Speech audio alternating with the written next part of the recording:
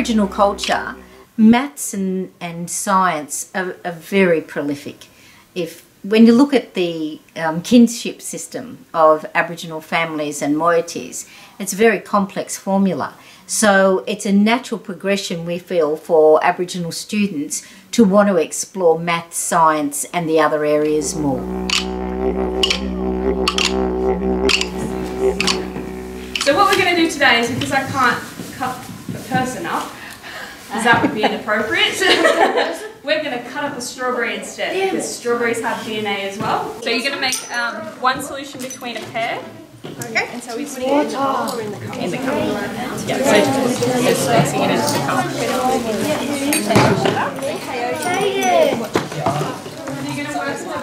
So today we were doing a workshop with the kids about genetics, so they could learn all about DNA and what DNA does and what it looks like. And I was really hoping that the kids would learn more about DNA and get interested in DNA, because as we move into the future, we're moving into a field of personalised medicine and learning more about what genetics means. And it's really important for the kids to know all about DNA, what genes are, what it does. What can you guys see? DNA! Miss, I can see it. I can see it like the DNA. Hey Miss, can I keep this DNA? Talking to the kids about botany, particularly about traditional knowledge of plants and indigenous knowledge, and that's pretty relevant to the skilled kids being Aboriginal, because they would have heard it from their elders and parents. What's this one for? That's to look like a magnifying glass, so it looks closer.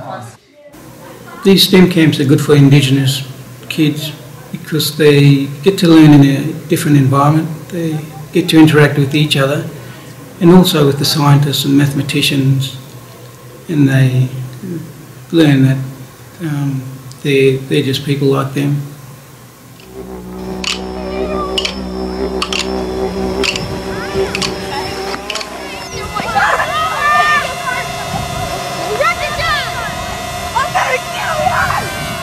Great value for drones and the cameras like the 360 cameras. Opens up a new eye on the world and captured things that we haven't seen before. And the great thing about these things is we get above and see angles that we've never seen before, like an eagle. You can really feel like you're an animal out there enjoying the environment and parts of the city as well with the urban stuff. The benefits are that it might inspire kids to then pursue a craft like filmmaking. And getting out and enjoying nature. So I think there's a whole heap of positives to cameras and drones like this. So what you do, you don't just tighten, because if you look on the CPU, in the bottom corner there's a little golden triangle. And then if you look at the motherboard... Since running the program and running the STEM camps, we've had anecdotal evidence saying that there are a lot of students now who after the camps are going back to their school, and if they're in a situation of secondary school where they can elect a subject, they are electing a STEM subject. The point of the workshops is actually to get students to think about engineering and what role it has in the world. There are so many things that we do every single day that engineers design and build that we don't even think about. So it's about getting students to think about how engineers contribute to the world and what role they have in addressing a lot of really big humanitarian issues like poverty, lack of access to food and water, and sanitation, things like that. And what we really emphasise on in our workshops is appropriate technology, designing so that it's suitable for belief systems and culture.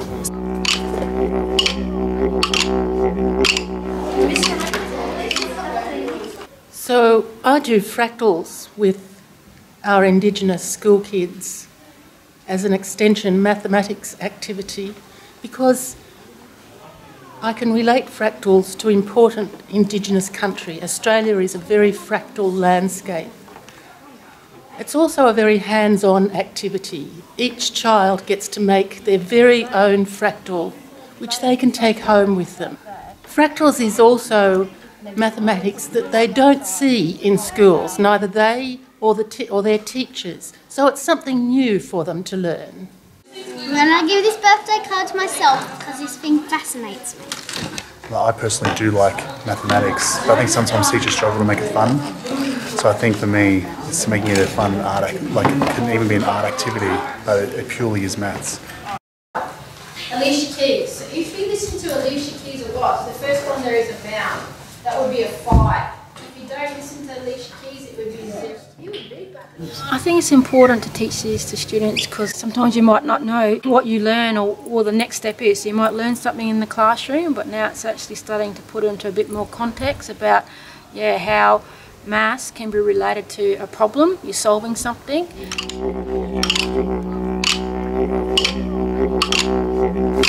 What sort of possum is it? Does anyone have a... Ringtails. Perfect, ringtails. So ringtails live in this area? Well, this one was actually killed by a cat in the backyard of one of our teachers. And I told you.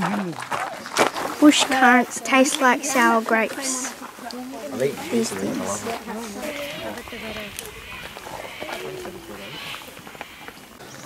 Well, the lace monitor is my family totem, and we call it Barnagar in Yuin language. They are looking for fractals. Yes, we found the fractal. The ferns.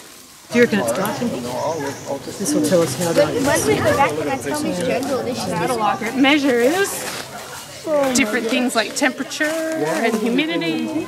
It's saying 76% humidity in here. Now, do you reckon it'll be drier outside where there wasn't any cover, or it'll be wetter? Dry. So me and the ranger, we were discussing how to measure humidity from the rainforest and the actual dry area. So in the dry area we got 25 degrees, and then we got 19 for the wet. Fantastic! Good work, guys. Well done. I'm so proud of you. That's great. That's cool.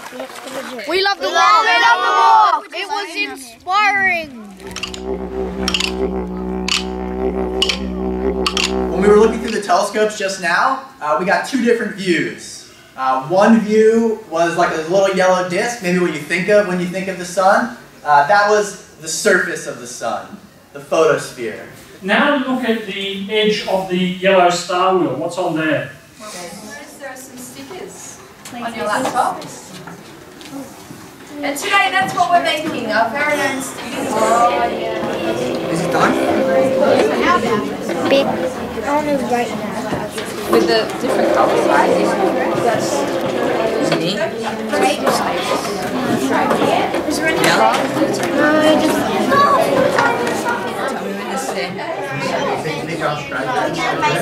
In virtual reality, the students are learning all about communicating and working in a team.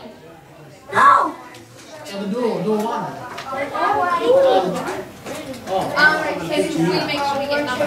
Do you see the things underneath it? Yeah. Well, turn them on, press them on. 1, 2, 3. After I opened door 3, I found a museum of ancient artifacts. So we've been at the STEM camp for the last few days, and it has been a fantastic experience. From a professional point of view, I have learned a lot about my students, what they know, how they engage with other students, and even from a personal note, I have learned a lot just about general knowledge of science, engineering, mathematics. We've done a few STEM camps and they keep getting better and better. And I guess what I see over the STEM camps is that kids are inspired, and they're inspired to learn about science and mathematics. I hear that they go back to school and the fear factor of engaging in any science or particularly mathematics classes are not there anymore, and kids who have attended our camps have gone on to actually grab first place at the end of the year in their prize giving nights.